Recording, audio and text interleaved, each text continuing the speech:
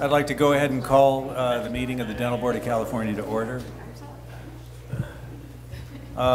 Good morning and welcome. This is our quarterly meeting on May 12th, 2017. Please turn your cell phones to silent. You may notice board members accessing their laptops. These are used to access meeting materials only. This is an official meeting of the Dental Board of California, and we welcome public comment on any item on the agenda, and it is the board's intent to ask for comment prior to the board taking action on any agenda item. If for some reason I forget to ask for public comment and you wish to speak on that item, please raise your hand and you will be recognized. Depending on the number of people who would like to testify, a time limit may be imposed. We ask all speakers to please stay on topic. If a time limit is necessary, keep your comments to that time limit. With that, I would like to call the meeting to order, and I'll ask Yvette to please call the roll. Okay, maybe. Okay. In her absence, Sarah. Dr. Witcher. Present. Dr. Stewart. Present. Ms. Burden. Dr. Chan. Here. Ms. Chappelle Ingram. Ms. Forsythe. Ms. King. Dr. Lai. Here. Dr. Lay. Here. Ms. McKenzie. Here. Ms. Medina. Here. Dr. Morrow. Here. We have a quorum. Thank you, and I'd like to note for the record that Ms. Burton and Ms. Chappelle Ingram just joined the meeting. Thank you. Okay, we're going to start off here with item number 7, Executive Officers Report. Karen sends her greetings to you all and regrets that she can't be here, but in her absence, her very capable AEO will give her report. So I'm going to share the information that Karen had provided in the Executive Officers Report that's in your meeting materials. A quick staffing update. I'm pleased to announce that we actually just hired our enforcement chief, and Mr. Carlos Alvarez, who has been our supervising investigator, one in the Sacramento office for the last couple of years, has graciously accepted the position. Carlos, can you please? So he is ready to hit the ground running, and we've got a lot of work ahead of us, so he's excited for the job. The admin unit currently has 1 vacancy for the legislative and regulatory analyst. We are in the process of filling that vacancy. The licensing and examinations unit has 2.5 vacancies, but we are also in the process of filling those. The dental assisting program has 1 vacancy. Enforcement, complaint and compliance unit has 2 vacancies. The investigative analysis unit has 1 vacancy, and the Sacramento field office has 1 vacancy. The Orange field office has 1 vacancy. We recently learned that dental assisting council member Emma Ramos had to unfortunately resign from her faculty position on the council, so we will be doing the recruitment for that position.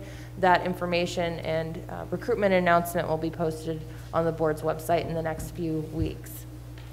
Board committee assignments, unfortunately with the loss of Dr. Wu and Steve Afriot and Katie Dawson, we've had to make some committee reassignments, and then we've also gained a new board member, Ms. Abigail Medina, and so committee assignments have been reassigned and are now available on the board's website.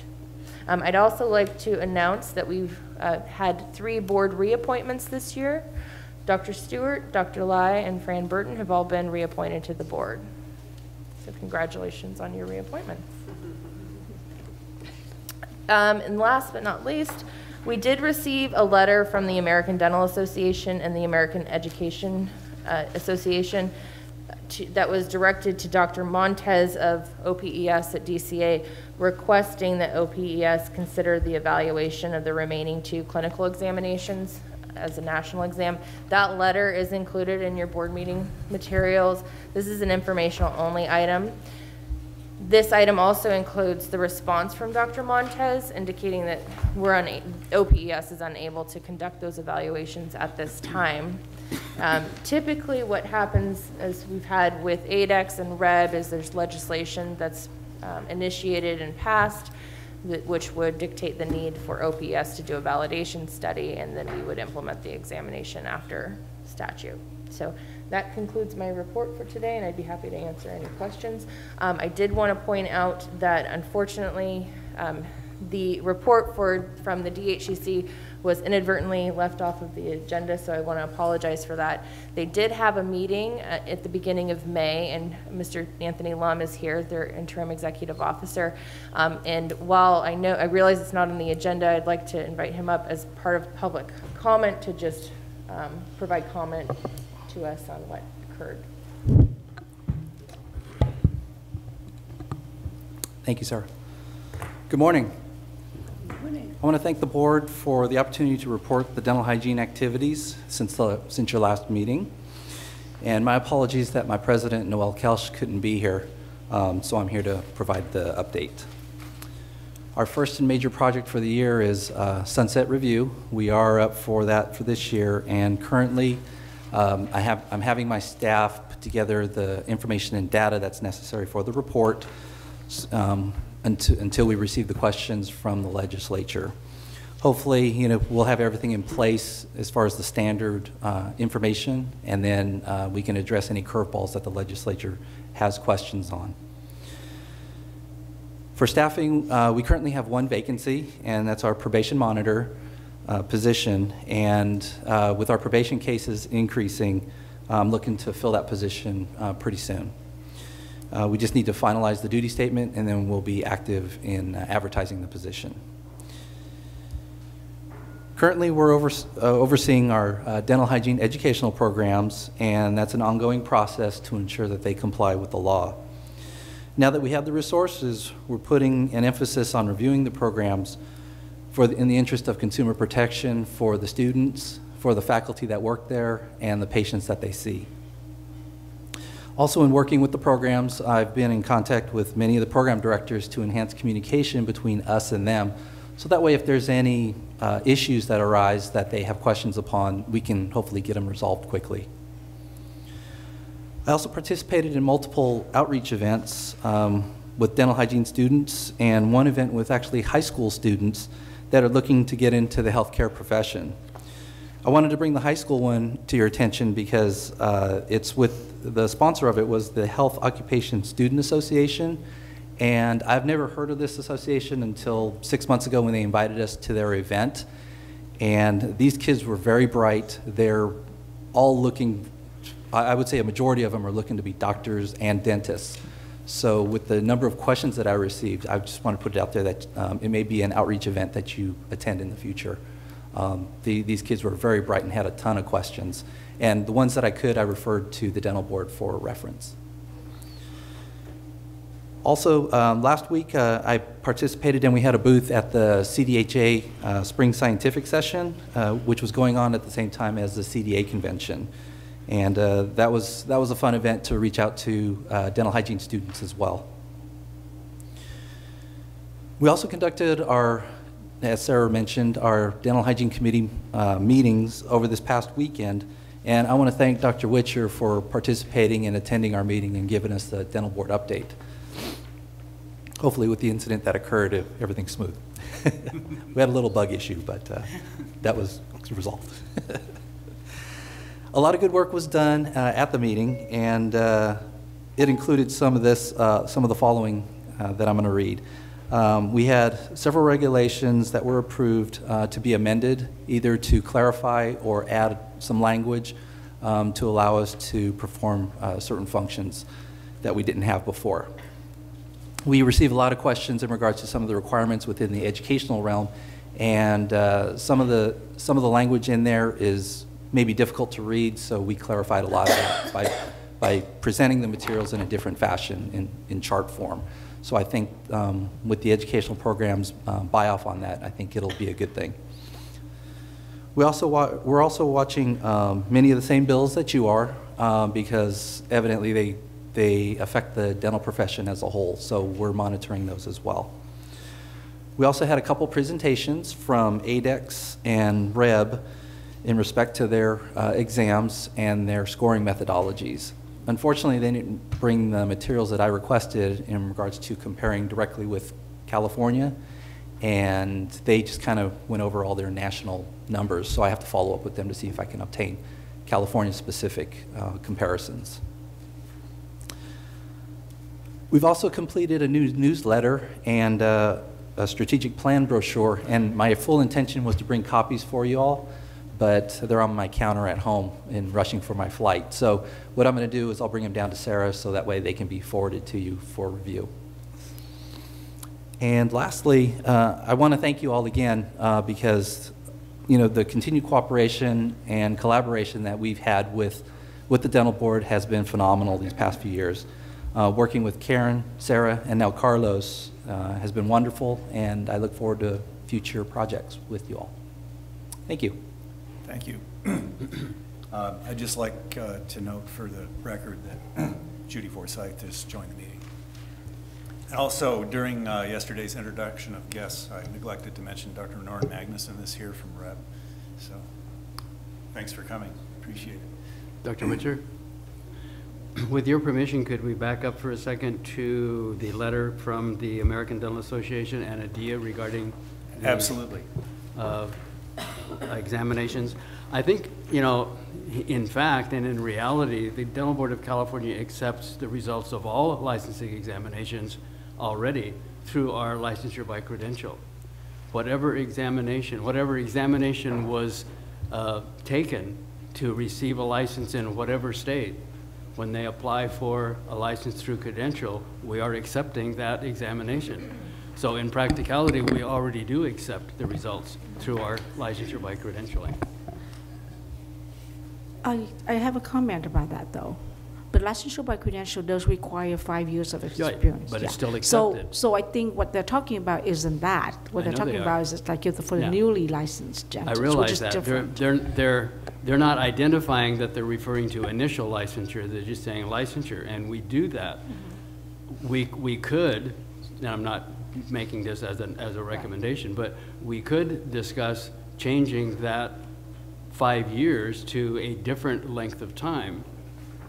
As some states, licensure by credential is immediately, some is 1 year, ours is 5 years. That's something we could look at. But we do, in fact, accept the results of all examinations through the credentialing process. So if I could make one comment. It's really interesting that the ADA psychometricians have done evaluation and psychometric evaluation of the original exams.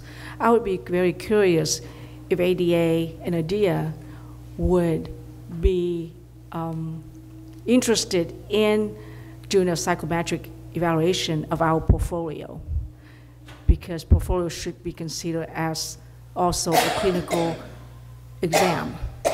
And I think short of that, I think it's really unfair.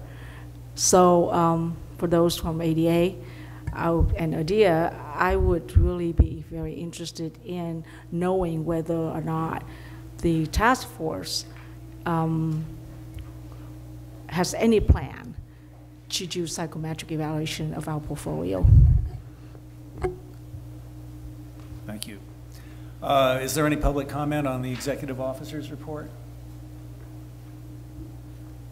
Okay. Seeing none, we'll move on to the next item, budget report.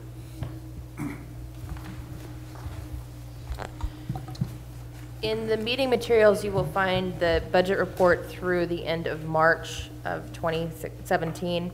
The board has spent approximately 66% of its total fund appropriation for fiscal year 2016-17. The meeting materials include copies of the budget report, expenditure projections, and the fund condition. You will see that we are looking at a fund deficit starting in 18-19, so we will need to have a fee increase, which the regulatory package that is going through the final rulemaking process should assist with. The dental assisting fund condition is also included in your board meeting packet. We've spent approximately 64% of that total appropriation for fiscal year 2016-17 as well. I'd be happy to answer any questions relating to the expenditure projections or the fund conditions. Both funds are looking at a deficit in 18-19, and like I said, those fee increases are going to be taking care of that deficit and the fiscal imbalance. There was a third issue brought up on this agenda that I wanted to bring to the board for consideration.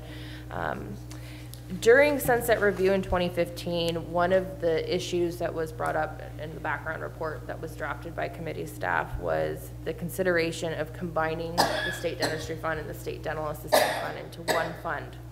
And so we've researched the feasibility of doing that, and we've consulted with the budget office, with DCA, and DCA has actually gone through this with a couple of other boards recently, most recently the optometry board, and then combining their RDO funds with their optometry funds. Budget office believes that it's the most efficient way of being fiscally responsible to have the combined funds so that one fund isn't essentially funding another fund. So an issue that we're having with the dental assisting fund is that it doesn't necessarily cover all of the overhead costs. All of the expenditures on the dental assisting fund does not cover all of the overhead costs for the staff, or the IT costs or the administrative costs. Those are usually borne by the State Dentistry Fund. It becomes complicated and cumbersome to bill back on another dentistry fund, so for that reason, the budget office is recommending that we consider combining the funds. So what I was hoping to ask the board for today was support in merging the two funds into one.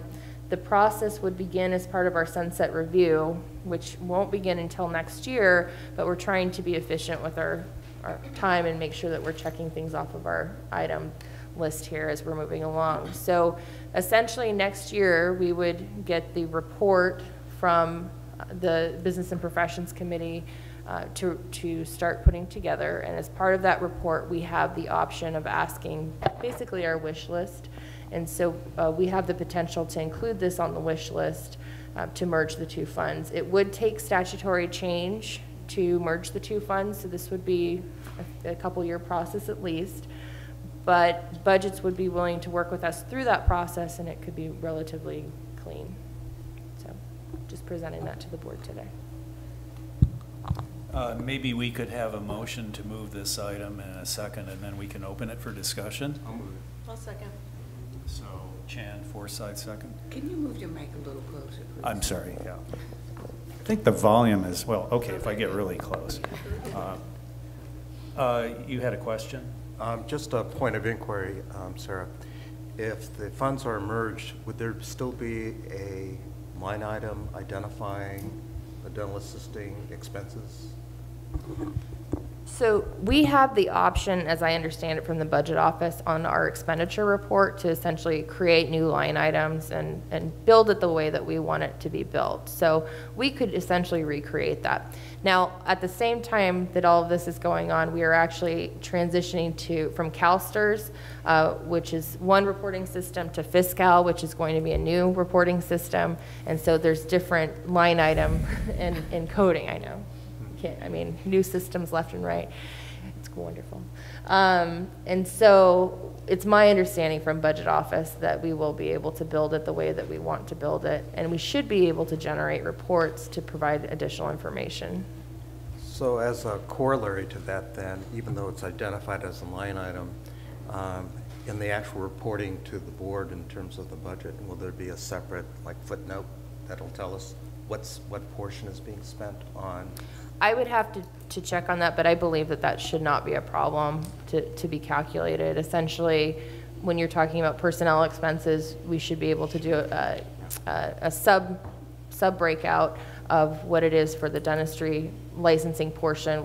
You know, to that effect, you could also break out enforcement as well. So.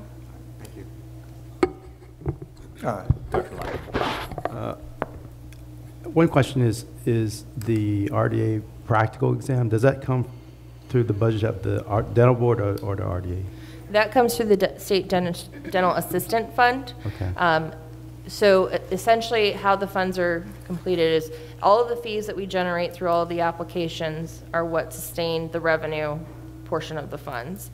All of the expenses are divided out between the two funds. So all of the dental assisting examinations, so the RDA EF, the RDA practical, even the written examinations or contracts with OPS, that all comes out of the State Dental Assisting Fund. So if they're combined, there should be a cost savings with not having the practical? There's already a cost savings without having the practical right now. Okay, thank you. Any other board? Oh, yes, Ms. Burton. And so your thought is to ask that this go in the omnibus bill ahead of our sunset report? No, what I'm requesting today is that the board support the thought of merging the two funds so that when we draft the report next year for sunset review in response to the committee's questions, that we add this to the wish list item so that the merging of the two funds could be considered as part of our sunset review bill. Okay. At this time, I'd like to move it then. Do we need a motion? public comment. We already It's have been a- moved and seconded, I'm sorry, and I'd like to now open this to public comment. Either the budget report or the action item to move the two dental assisting, merge the dental assisting and state dentistry fund. Yes, please come forward.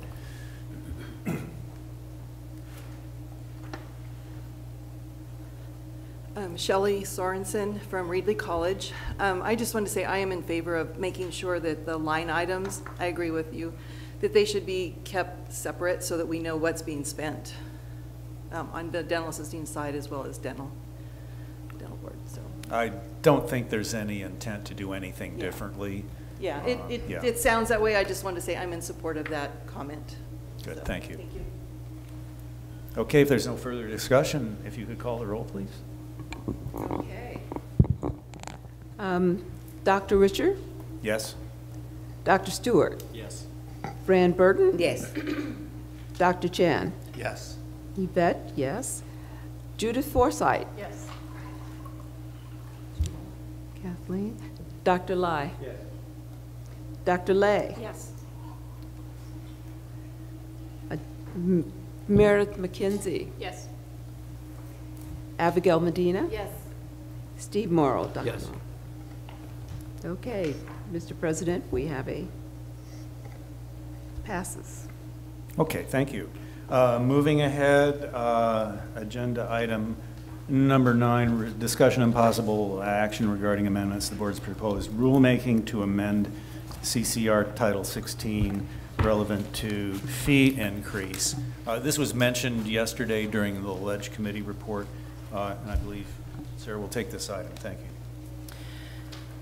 So the board has promulgated the regulation to increase the fees for both dentistry and dental assisting, and we've been working on the final rulemaking process.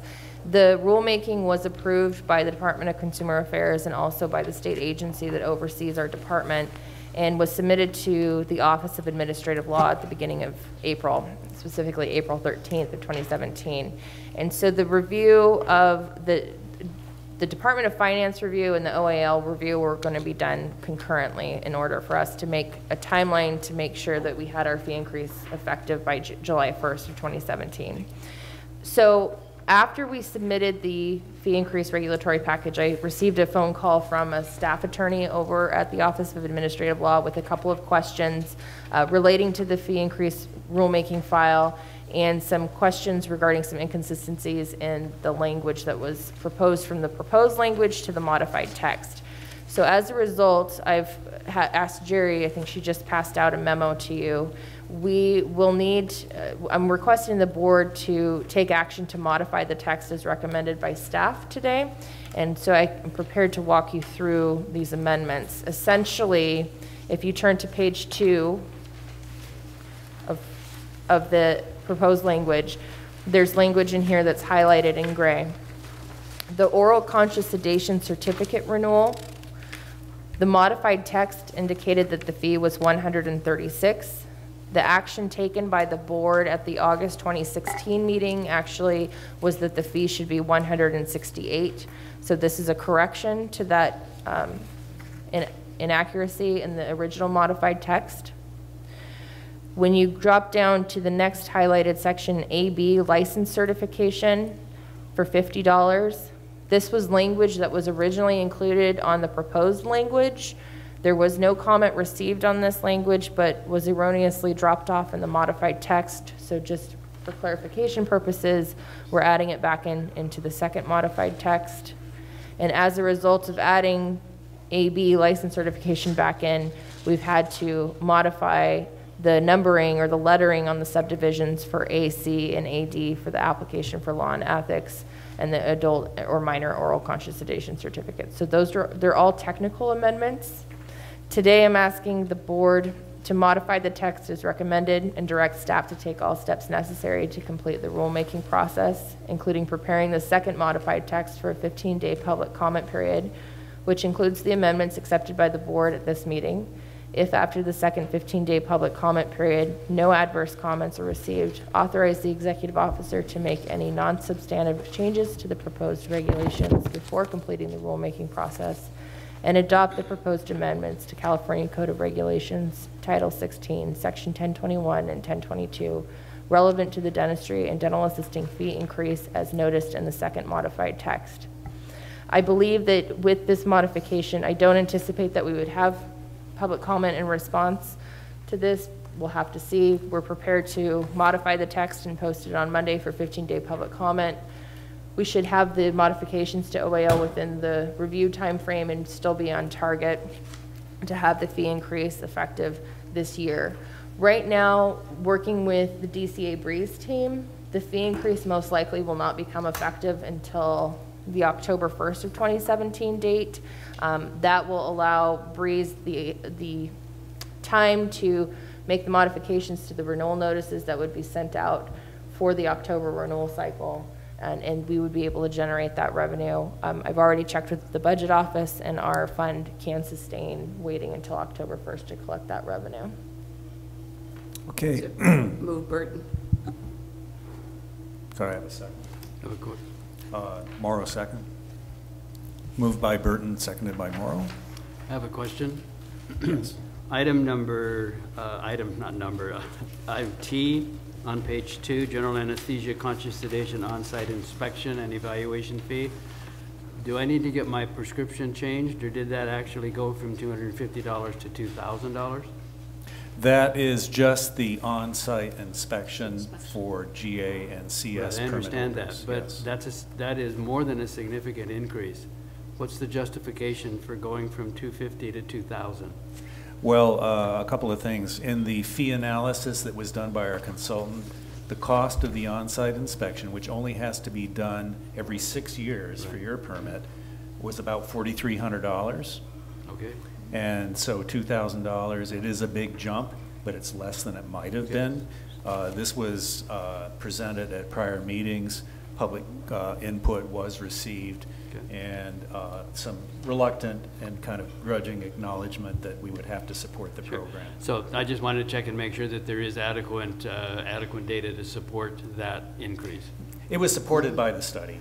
Okay, thank you. In fact, it should have been more, but, you know, Got Dr. it. Chan. And just so that we can hear it, when you see the dental auxiliary fees for some of the increases are significant also, so. Could you speak into the mic a sorry. little bit? So for the dental auxiliary fee increases, there are significant jumps there too, proportionately. So I think we just need to hear the justification for that too. Well, it was similar, and again, I was on the subcommittee that looked at this, and Sarah, please jump in if there's anything to add. So with the rulemaking process, like I mentioned, this rulemaking has actually already been approved by the board and has already gone through the final rulemaking process. So at this point in time, it's already been vetted via a fee audit that was conducted during our sunset review. There was a subcommittee that looked at the fees to try to make an assessment. It was discussed at the board over a course of, I believe, 3 or 4 meetings with different proposals, and these were the fees that were decided upon by the board. And so this is what we've been moving forward with, and this is what we're generating our projected revenue based on. And there is justification to support all of these expenditures, all of these fees. According to the fee increase, a lot of the increases should have been significantly more, and the subcommittee's job was to distribute this around in a way that caused the least pain. And we were very sensitive to the fact that it's a lot of money for dental assistants to pay the application fee, and we did what we could. And, you know, we didn't really receive adverse comment from that group, so that was why it was approved. Thank you. So moved and seconded. Is there public comment on this item? Seeing none, would you go ahead and call the roll, please? Sure will. Dr. Witcher, Yes. Dr. Stewart. Yes. Fran Burton. Yes. Dr. Chan. Yes. Yvette, yes. Judith Forsythe. Yes. Dr. Lai. Yes. Dr. Lay. Yes. Meredith McKenzie. Yes. Abigail Medina. Yes. Dr. Morrow. Yes. Mr. President, it passes. Okay, thank you. Next, we'll move forward with review of dental licensure and permit statistics. I believe this is just an informational item. Yes, this is informational only. Board staff has provided a breakdown of the current licensing populations. We also provided a breakdown based on the pathway to licensure for the dentistry license categories, as well as the permits. It also provides a breakdown of the active licensees by county in relation to the total population. And it also provides information relating to the number of applications we've received, how many have been approved, how many have been denied, how many have been withdrawn since the beginning of 2017. Any board member discussion? Any public comment? As I said, this is an informational item only. Next, we'll move to the licensure, certification, and permit committee report on closed session. Dr. Lai. Thank you. Good morning. So yesterday, the LCP met to consider 6 applications for issuance of a new license to replace a canceled one. The details of the applications were included to all board members, and the committee recommends these recommendations of this group. The first request for dentist JF for issuance of a new license to replace canceled. The board approved issuance of a new license to replace a canceled license with condition that applicant successfully passes California law and ethics, and this is the staff recommendation. We reviewed, it went very efficiently, and we reviewed everybody very quickly, and everybody did their homework, so that was the first one. So the second request is for dentist EI for issuance of a new license to replace a canceled one. This one was a little interesting. The board approves the issuance of a new license to replace the canceled one in the condition that the applicant successfully passes REB and the notarization and the completion of her application. So she didn't have her application notarized because she actually lived out of state for approximately 15 years and is moving back to California. And we considered that one to be in need of taking the REB over again. Okay. The third request is for dentist SM for issuance of a new license to replace a canceled one. Let me go back and with dentist EI. The very fact that she didn't keep her license valid in California, she could have kept her CEs up and paid her fees, and she obviously decided many years later to come back and try to do this. But to protect the public, we thought that she's been out of the game so long that was very important for us to have her re-examined. Okay, dentist 3, sorry. That was dentist SM, and to replace the canceled license, the committee in closed session recommends the committee to approve the issuance of a new license by passing successfully the California law and ethics. Fourth dentist, dentist BR. Again, same issue. She let her license lapse, so the board approves issuance of a new license to replace the canceled license with the condition of application successfully passes California law and ethics. And also, he also was a out-of-state person, and we need the completion of the notarization. The fifth request was RDA HM for the issuance of a new license to replace a canceled one. The committee in closed session recommended by the board's recommendation to the staff's recommendation to successfully pass the law and ethics without written, since she has been actively in the field, so just a law and ethics for her. The sixth request was dental assistant CP. Issuance of a new license to replace a canceled license was considered. Board approved issuance of a new license to replace a canceled license with the condition that, again, just successfully passing just the law and ethics. So no re-examination necessary. That's our report. Could I have a motion to accept the LCP report? So moved. Second. So Morrow, second by Chan. Any board member discussion? I just had one question on EI, and the way I understand it is that that licensee didn't practice very long and had been away from the practice of dentistry entirely for approximately 15 years. That's my understanding. Yeah, okay, thank you. Very good. Would you go ahead and call the roll then, please? Oh, Yes. Is there any public comment on this item? I know it's a closed session item, but still. Okay, seeing none, go ahead. Okay, Dr. Richer, Yes. Dr. Stewart, Yes. Fran Burton, Yes. Dr. Chan. Yes. Yvette, yes. Judith Forsythe, Yes. Dr. Lai, Yes. Dr. Lay, Yes. Meredith McKenzie. Yes.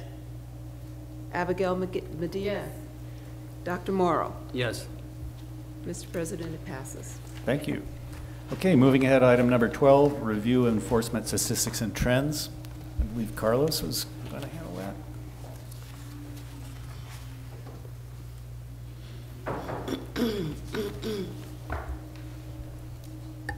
Once again, congratulations on taking the position as enforcement chief. Good morning, and good morning, board members. I just want to thank all the board members for your support and confidence that you had in me. So I really appreciate that. Also want to thank Karen, who's not here, and Sarah for their support that they've given me during this transition. And I really appreciate that. And also the Orange office, Sacramento office, they really stood behind me and had confidence in me to do this role, being an enforcement chief. So I want to thank everybody. And again, just my goal is to continue the success that the Dental Board has, and for the enforcement program to be successful as we continue on. So I want to thank everybody. So now on agenda number 12, enforcement statistics and trends. The following are the Enforcement Division statistics for the third quarter, January 1st, 2017 to March 31st, 2017 of the fiscal year, 2016-2017. The trends over the last 3 fiscal years and the last 3 quarters are included, and we have charts for you for references, 1 through 3. And I'll start off with complaints and compliance, and we have a chart located on page 5 if you want to follow through it, and that's what I'm going to be going over. Is located on chart 2, and that's again, that's on page 5. So for complaints and compliance, the total number of complaints received during the third quarter was 803, averaging 268 complaints per month. Complaint cases open, currently what we have is 1,182 cases. The average caseload per consumer service analyst during the third quarter was 238 complaints. And we have that broken down, and also that's located on page 2, just right behind. We have a graph for you to follow. So for 0 to 3 months, for quarter 3, we had 415 cases. 3 to 6 months, we have 299 cases. 6 to 9 months, we have 246 cases, and 9 to 12 months, we have 149. And 1 year plus, we have 73 cases, which equals out to 1,182 cases.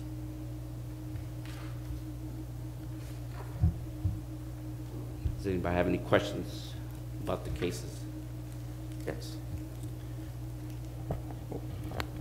Well, thank you, Carlos, for for graphically displaying a lot of the data that you have. And the purpose of the trend analysis is to look for trends. So the first purpose that I thought that would be of value is for budgeting. The second purpose is to maybe identify items that you see might be worthwhile to put educational intervention out there because you're seeing trends in that. Yes. But when we compare the fiscal year 15-16 to what we see currently, it's almost like 4 to 5 times as many cases that you're investigating. Any trends that you see there? There is a lot of trends, and like you said, because it comes through education, and we're getting in. And as we go on, you're going to see that most of the trends that we came in for the last quarter were incompetence and negligence, and those are new trends. But the way we do it to correct that is with public reprimands or probation, where we add, education. We add that, and so we see it, we make a correction, and that's the way we also do it, is to add education and educate the dentist or the DDS, so we could reduce these numbers. All these complaints are coming in, so that's how we do it. Is our goal is to educate them.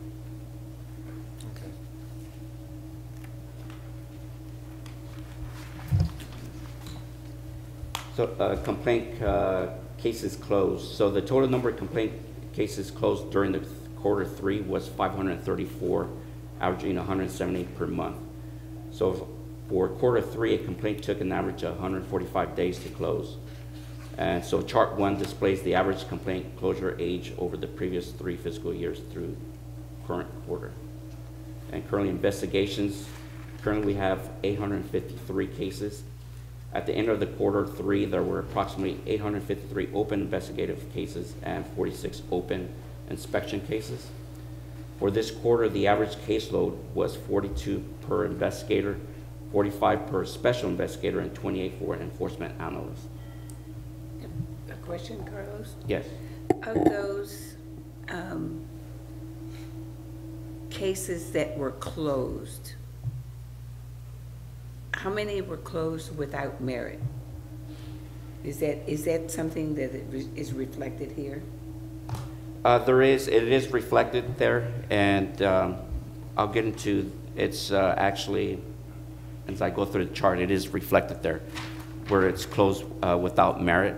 So I would say it's less than half what I'm actually producing here. But we do get cases where the analyst sends off, or the investigator sent off. We get dental consultant, we get it closed without merit because there's no errors.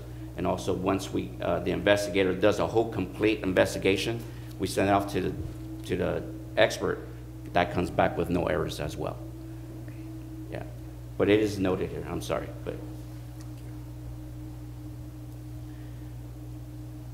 so comparing the third quarter to the last number of cases aged 1 to 2 years has decreased by 6% from 400 to 346, and the number of cases aged over 3 years has decreased by 1% from 55 to 45.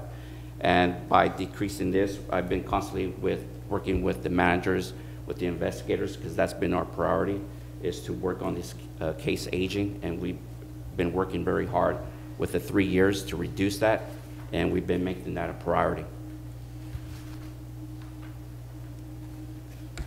So the investigations case closed, the total number of investigations case closed filed with the Office of the Attorney General or filed with the District Attorney's Office during the third quarter is 260, and that was an average of 87 per month.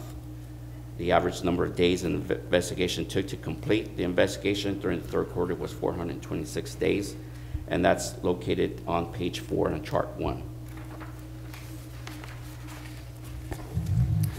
One other question. And I don't know whether this is a good time to ask that. I'm looking back at page 2 at the average number of cases for investigator, special investigator, and enforcement analyst. Yes.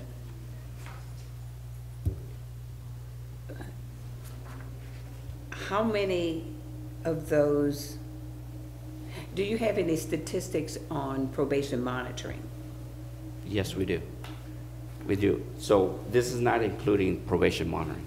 So all these 42 per investigator, 45 per investigator, and 20 for analysis, that's not including probation monitoring. This is just active cases, complaints that we received. Okay. And both investigator and special investigator are monitors, right? Correct. And we also have our inspectors who also monitor, but they're responsible for all the tollings, for all the tollers out of state. That's what they're responsible for. Okay. Yeah.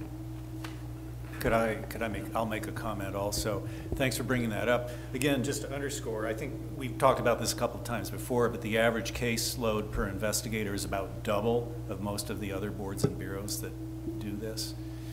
And I know there's been discussion about having a separate probation unit to handle the probation load. I know that's a wish list item. It's out Correct. there. The other thing I understand is, and we talk about collection of fees, you know, getting the cost of it, recouping the cost of investigation. And we see that a lot of those folks are on payment plans and things, and I understand that also falls on the probation officer handling that, the collection of those fees? Yes, that is correct. The probation monitor is responsible for that, for collecting the fees. And so then if we're getting, they're not being cooperative, receiving the fees, then that's something we can move forward as a probation violation.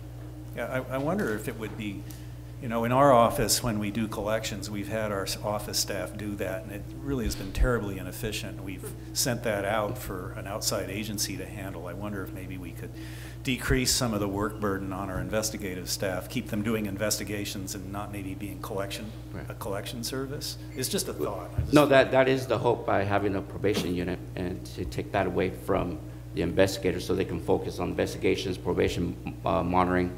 They can focus on the probationers. And so, but that's our goal, is to have a probation unit. Could we see some statistics next meeting on monitoring and how many cases are being monitored currently? Some totals. Yeah. And we're going to cover probation monitoring because we also have probation monitoring on our performance measures. So I'll be covering that.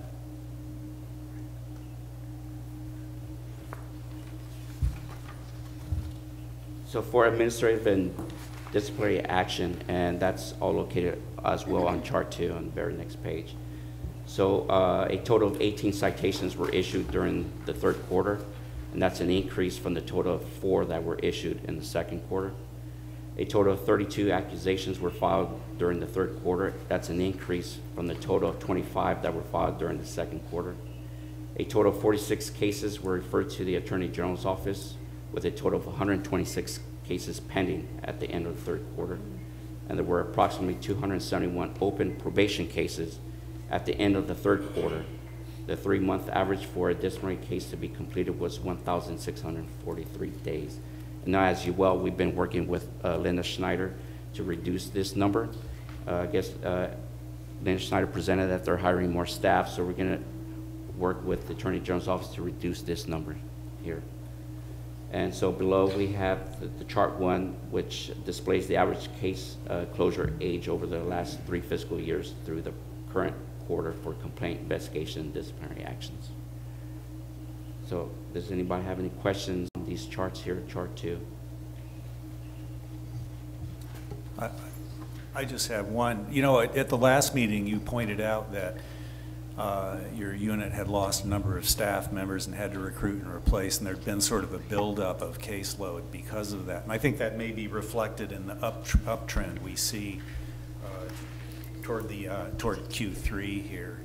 And so, you know, I think we can look forward to that improving as now you're fully staffed. Yeah, to reducing it, because we only have 1 open vacancy in the Orange office. But like I said, we've been making it a priority to work. And so we've been, unfortunately, we have to give investigators more caseload, because like I said, we want to improve these numbers. So we've been making everything our priority. But again, just because we're short-staffed, that's not an excuse. So, but we have been making all cases priorities and constantly communications with Patrick Morsey, Russ Predmore, and we've been working on these numbers.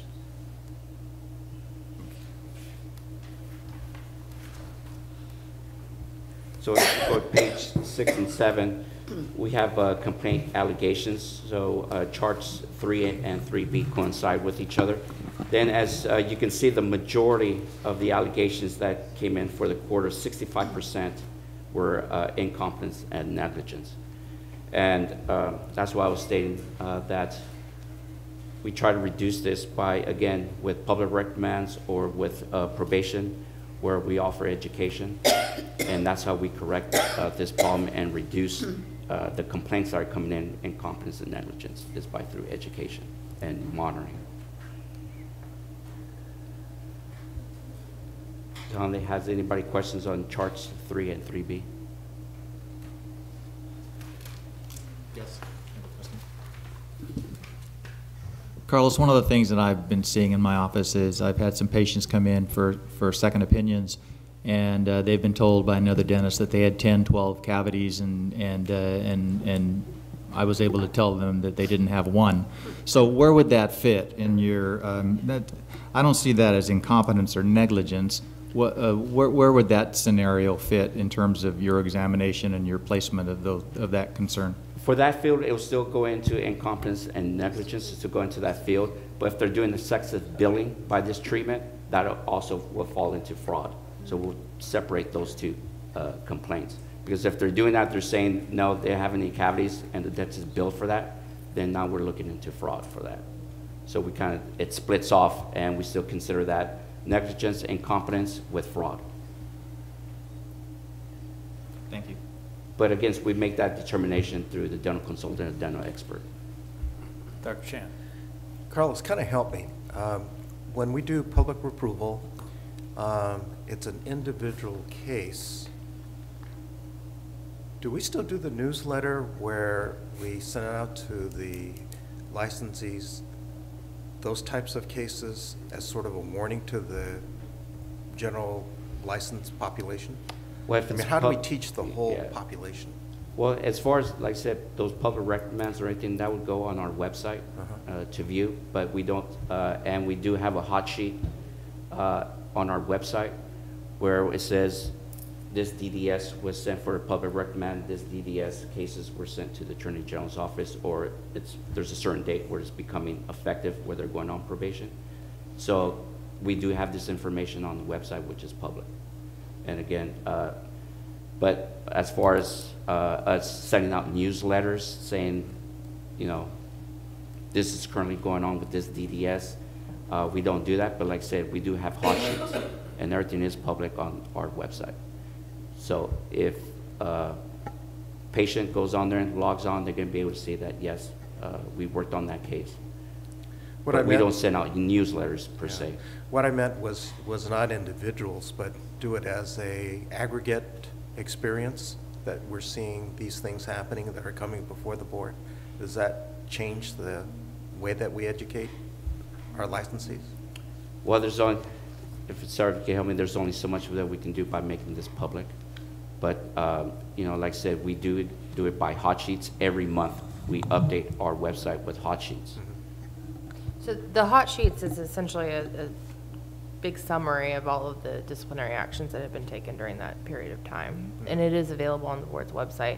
I know in the past that we have gone out to schools to share educational experiences and report out to the students to, you know, share what we typically see in complaints and things to be aware of, and violations of the Dental Practice Act to be aware of. But, you know, education and outreach is on our list to do, but again, it takes resources that we don't necessarily have right now. Yeah, the newsletter is something that's on our wish list. Would you like to be editor of the newsletter? Maybe. Thank you.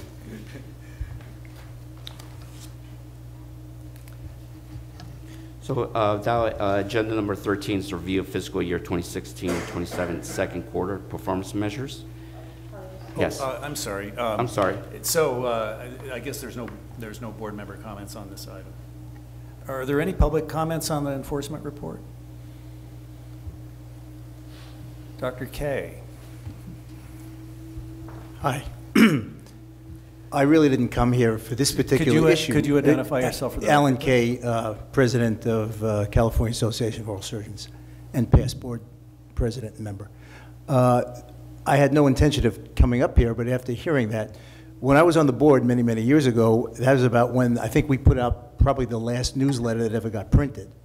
And from my experience, I can tell you that being on the internet is all well and good, but there was an attitude of when that newsletter went out in an envelope that said the Dental Board of California, it got opened, and most practitioners couldn't wait to read and see what was going on. And I always felt that it was a tremendous deterrent, and unfortunately it disappeared. Also, you can expect a major uptick of cases coming in because of the explosion in implants that are going on right now. And there's also a big drive by commercial exhibitors and manufacturers to control what they consider standard of care, not what the professionals who teach consider the standard of care. And that's something that I think you need to take another look at, because it's kind of the tail wagging the dog. Just a few comments. Thank you.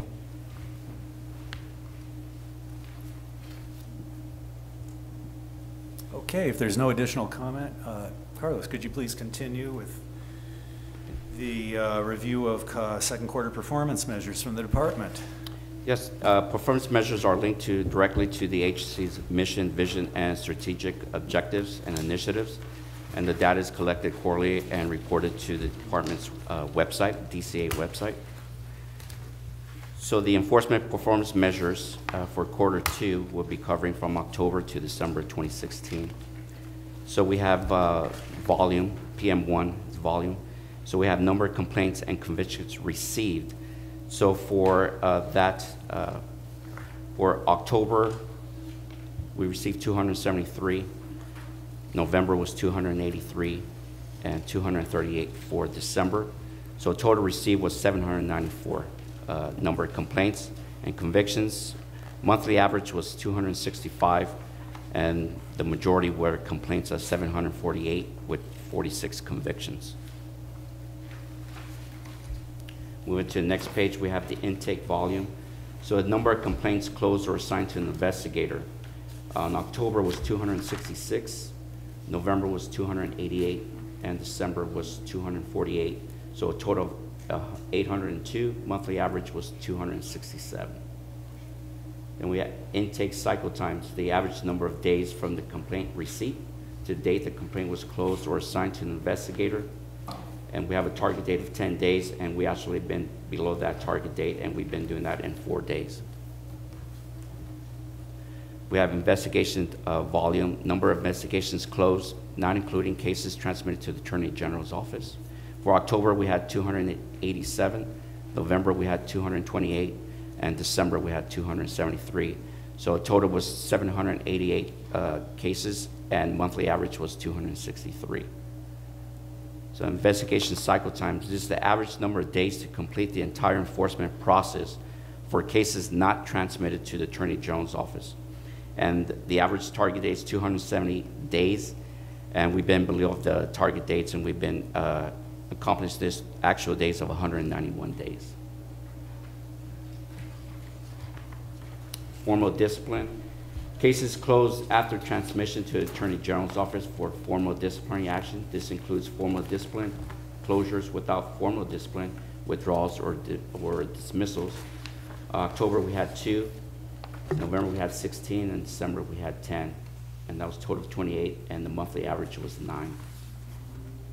And for formal discipline, again, this is one that we've been working with the Attorney General's office. The average number of days to close cases after transmission to the Attorney General for formal disciplinary action. This includes formal discipline and closures without formal discipline. And so that target date, we've been over the target date, that's 1,170 days. But again, this is something that we've been working with the Attorney General's office to reduce this number. And now we get into probation intake, number of new probation cases. was, for October was 3, November we received 7, and December we received 6, for a total of 16. And the probation intake cycle time, this is the average days that from the monitor assignment to the date the monitor makes the first contact with the probationer, and our goal is to make contact with the probationer before the effective date when they go on to probation. And we have a target date of 10 days, and we've been below that, averaging 7 days. So we make it a priority to get in contact with the probation before their effective date goes up, to review what their conditions are. And that completes my report. If anybody has any questions. Any board member questions? Public comment on the Department of Statistics. Okay, seeing none, we'll move forward to the next item. Update on proposed changes to minimum standards for infection control.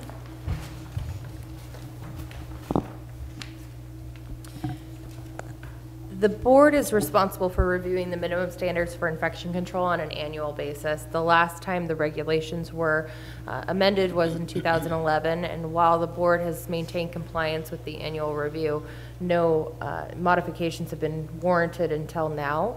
A subcommittee of Dr. Lay and Ms. Noelle Kelsch met in February, it was right before the February board meeting, to discuss some of the updates that came out in the CDC's Summary of Infection and Prevention Practices in Dental Settings that was released in October of 2016.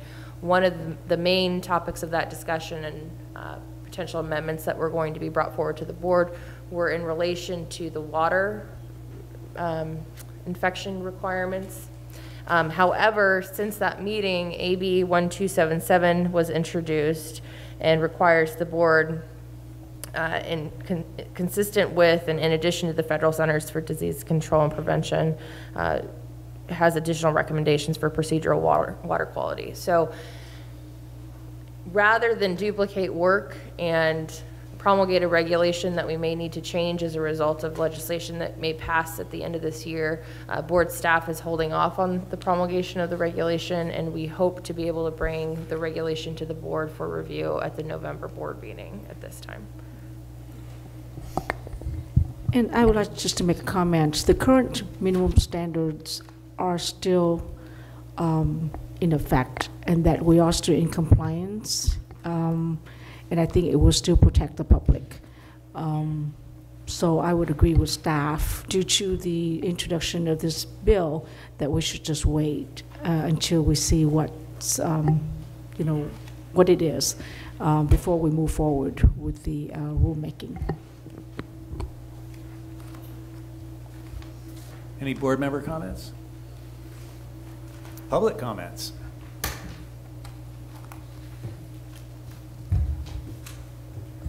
Tony Lum, Dental Hygiene Committee. We just are in support of the recommendation. Thank you.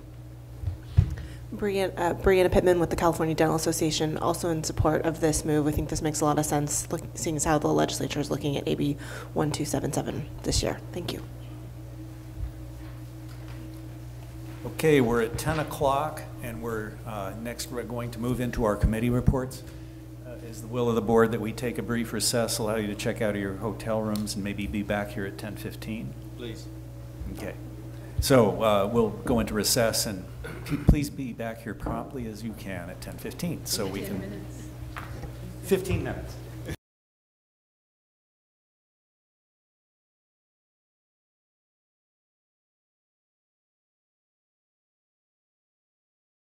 Okay, we're going to go ahead and restart the meeting, beginning with our committee reports. Number 15, Dr. Stewart, Substance Use Awareness Committee Report. Thank you, Bruce.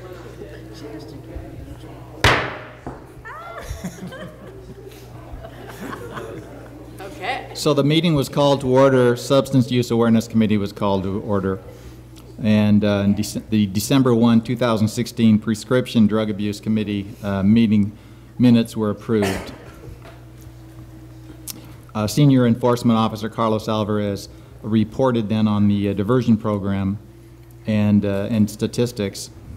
Carlos also shared an update for implementation of SB 482 relative to Cure System 2.0. Carlos also shared an update regarding Cure's 2.0 registration and usage statistics. And again, he shared an update regarding the statewide prescription opioid misuse and overdose prevention work group meeting of April 26, 2017. Dr. Witcher shared some background material helping to raise the awareness of the depth of the opioid crisis and outline 2 potential steps that the subcommittee felt would be positive first steps moving forward in raising awareness of this crisis in the dental community. And those 2 steps will include working with staff, recommending the board to adopt a policy statement recognizing the epidemic of opioid abuse in this country and encouraging the dental community profession to actively participate in finding solutions to this challenge. Secondly, the recommendation would be, a second recommendation was working again with Dr. Witcher to work out the questions and work out a survey for the prescribing practitioners to better understand their addiction management awareness of the licensees in California. Then based on the response to that survey, the committee will establish goals and may be better positioned to address those issues identified through that survey.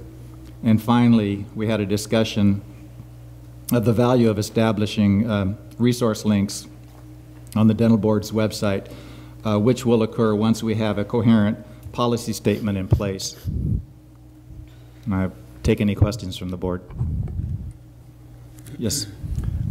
Are there any programs where we can provide some type of recycling of unused opioids, 1? 2, is there any program through the drug companies that would help us facilitate or fund that program or a program of that sort? I think one of the resources that we're looking at are the local mental health departments in each community, and the mental health departments will have programs such as that. I know we have one in Kern County, and they have drop boxes, lock boxes for the drugs to be dropped off, typically at firehouses or places like that.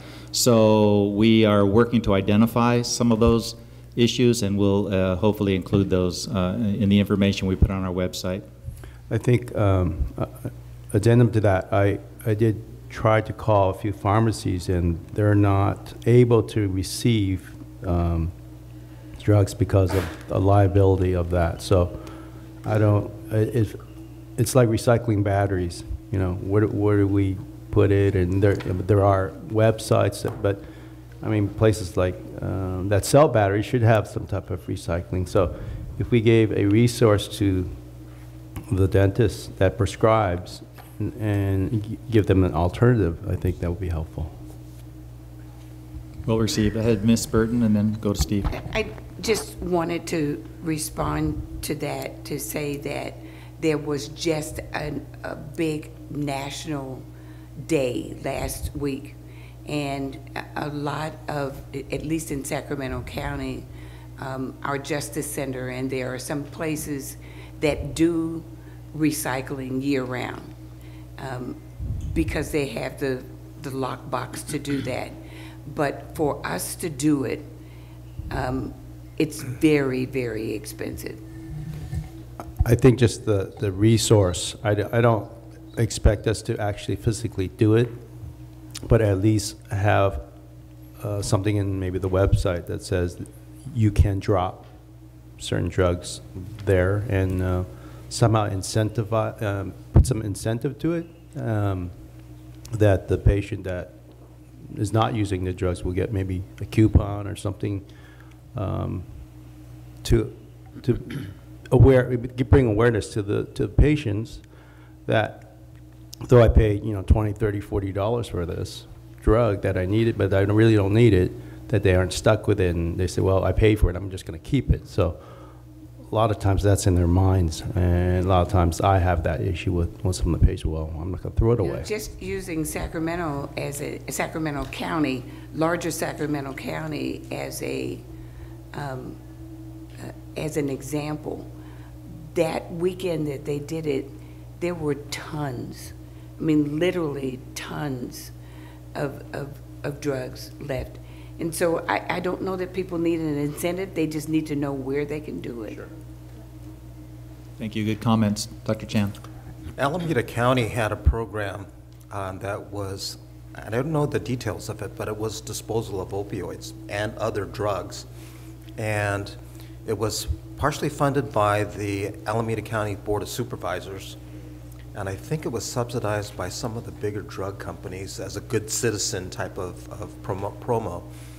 And again, I don't know enough about the project that was there, but there were security measures too, because of dumpster diving type of thing, and then reselling some of this. So I'd have to find more about what that meant, but it was by the county supervisors that supported this. And I think it was a grant from DEA, I'm not sure. Yeah. Yeah, there are a number of take-back programs, they call it. The one in our area is run by County Drug and Alcohol Services. There's also instructions you can give to patients for safe disposal methods, so they can just get rid of them just by mixing them with coffee grounds or doing this and that. There's some recipes for that, so just so they're not consumable. I did have one other question for you, and it's on item 7. At the end where you requested an action item regarding a policy statement and considering a survey, my question is, what would be the design, and who would design, and what would be the cost? Well, the idea is to work with staff to answer all of those questions, and certainly I think that in terms of designing the questions, I think we want our staff to do that. In terms of designing how to get that survey out, we'll ask the department to help us on that. Sarah, do I have that right? Correct. Just for your information, there are existing survey instruments that I requested from some of the prior authors that did surveys, and so we wouldn't have to start from scratch. Further board questions? Seeing none, any questions or comments from the public? Seeing none, that ends my report. Thank you. Moving ahead, number 16, Anesthesia Committee. Dr. Morrow. Thank you, Dr. Witcher. The Anesthesia Committee met yesterday. Roll call and a quorum was established. 100% of the committee members were in attendance. The first item was to approve the minutes from our February meeting, February 23, in San Diego. Those minutes were approved with appropriate edits. The next item was the discussion and possible action regarding the courtesy reporting form for deaths and hospitalizations of patients.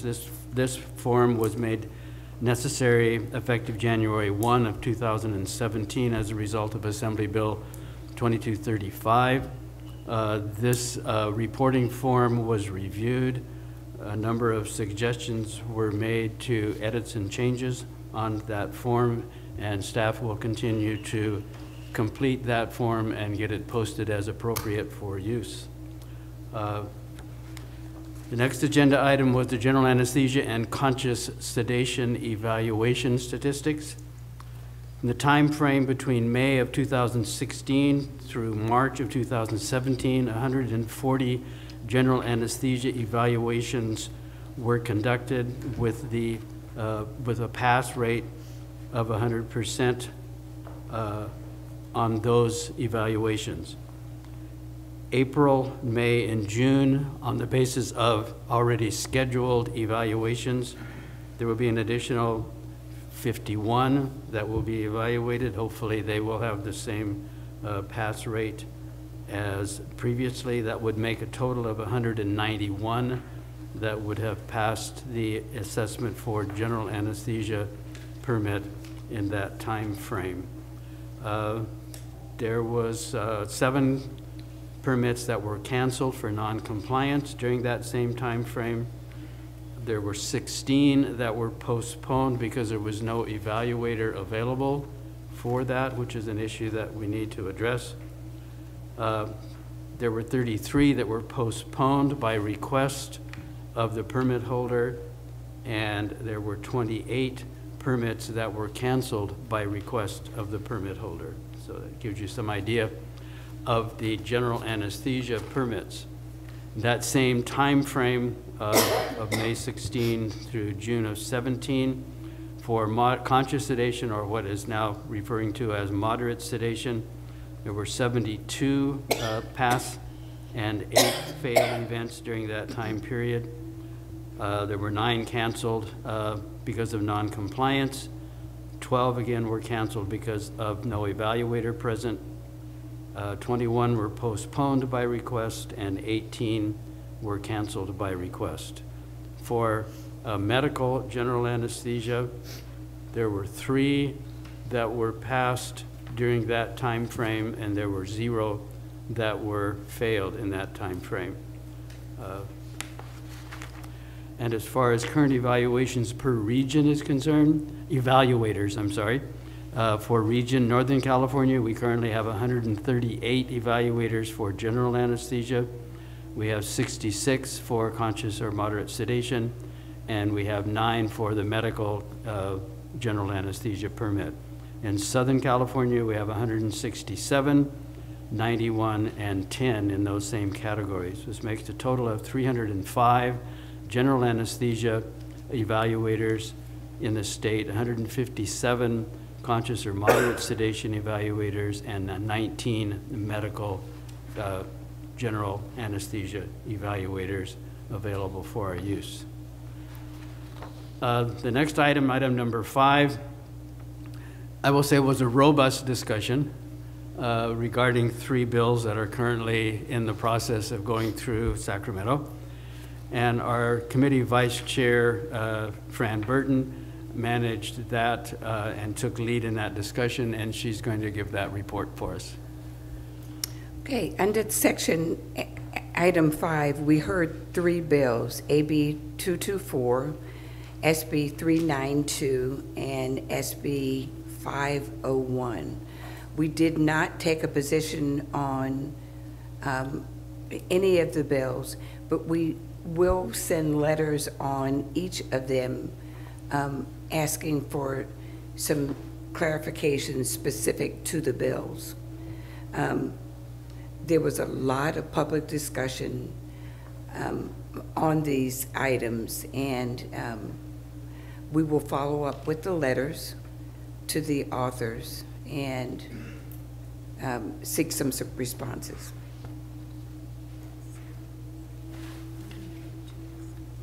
Okay, thank you, Fran. And the next item was a discussion of the SB 392. Oh, that was one that we did. I'm sorry, excuse me. Got to go a little further ahead, don't I? Okay. Our item number 6, agenda item 6, was a presentation by the California Association of Nurse Anesthetists. This was a request for us in principle to support the concept of the nurse anesthetist being able to have a general anesthesia permit for providing services in dentist offices for dental treatment or for dental treatment without the need of supervision by a permit holder in general anesthesia. Currently, the code requires that authorizes nurse anesthetists to provide those services if the dentist also has a general anesthesia permit. What the California Association of Nurse Anesthetists is wanting to pursue is to be able to provide their services without the supervision of a dentist permit holder, and they're currently, apparently the state of California allows nurse anesthetists to provide those services without the oversight of a medical director. So this is a concept that they were wanting to present to us, and I would assume that in the future they will pursue an author for some legislation to see if that change can be brought about. Okay. And that sort of completes our report. Any questions or comments from members of the board?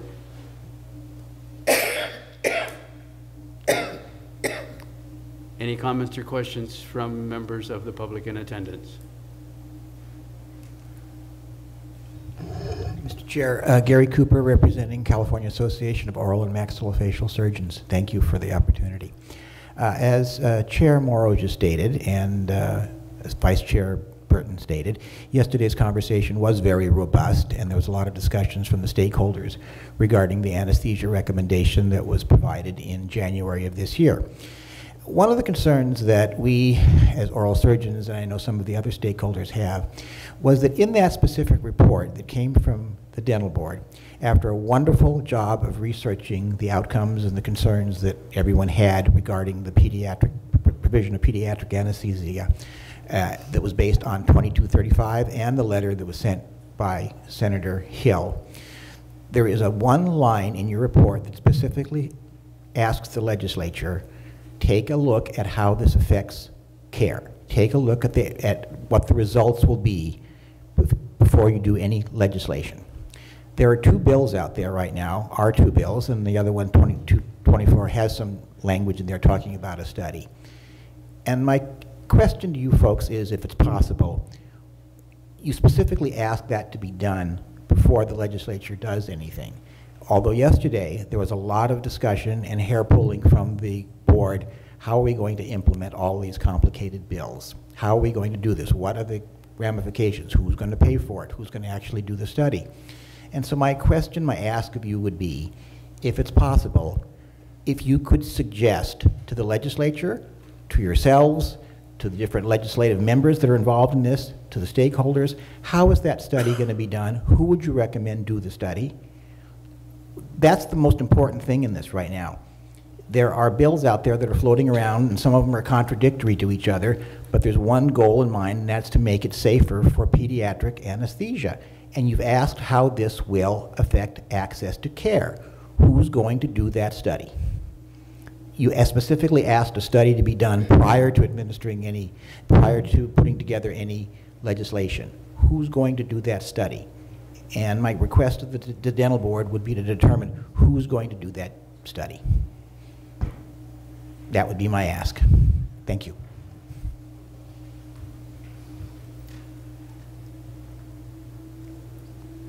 Okay. Any other comments or questions? Okay. President Witcher, that ends our committee's report. Okay, thank you. Seeing no further discussion on that item, we'll move forward to item number 17, Regulatory Committee report.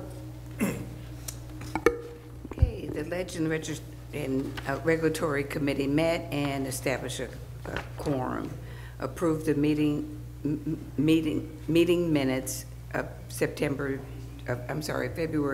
23rd, looked at the tentative legislative calendar and pointed out 2 specific deadlines, and then discussed 3 bills, AB 701, AB 1277, and SB 27.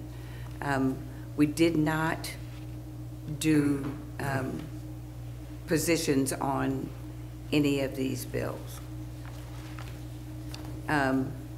Although AB 1277 was one that generated a lot of conversation and discussion among the audience. The next item, item 5, was an update on preliminary regulatory packages, and we had an update on continuing education requirements and basic life support, defining discovery and filing, dental assisting comprehensive regulatory proposal, interim therapeutic restoration, elective facial cosmetic surgery permit application requirements, and the fee increase. Also, institutional standards, the California Code of Regulations, licensure by credential, mobile and portable dental unit restoration requirements. No action was required on these items, although an update was given. And then lastly was the discussion of proposed legislative proposals, of which there were none. So that concludes my report. Okay, is there any board member discussion on this item? Public comment? Okay.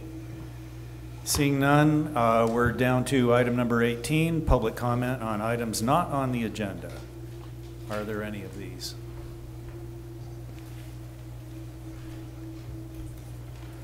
Seeing none, are there board member comments for items not on the agenda?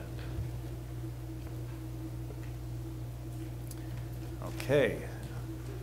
I guess this concludes the business of this meeting. Thank you, everyone, for coming. Have a safe trip home, and we're adjourned until next meeting. Thank you.